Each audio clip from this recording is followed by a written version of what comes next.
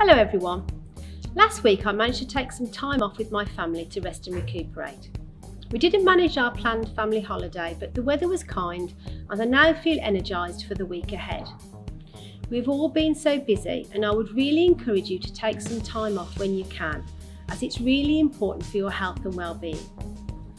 At the end of last week, it was announced that from the 1st of June, the lockdown restrictions will be eased again as we go into step 2 of the government's planned recovery.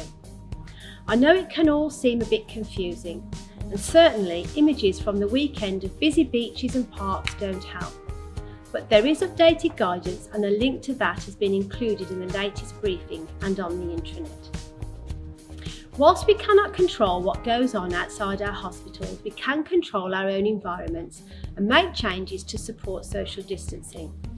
In the week that I have been off, there has been a lot of work introducing signage around lifts and entrances, floor stickers and banners outside some of our buildings to remind people before coming inside that we are supporting social distancing.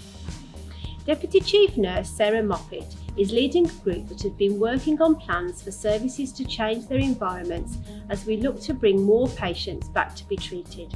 As we restricted visiting earlier in the pandemic to reduce cross-infection of coronavirus, we are restricting the number of people allowed to accompany patients for appointments on site in a bid to reduce the overall footfall.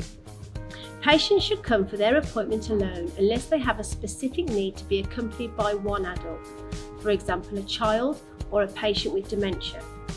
We have changed our website content and patient letters to support this decision. Finally, this week is Volunteers Week.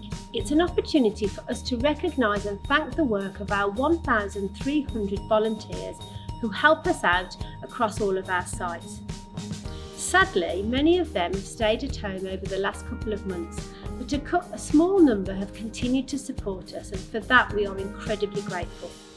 I would like to thank the work of all our volunteers, which is very much appreciated, and we look forward to having them all back soon. We will be supporting Volunteers Week on our social media channels this week, where you can join us in celebrating and recognising the contributions that they make to your area. As ever, stay safe and thank you for your continued efforts.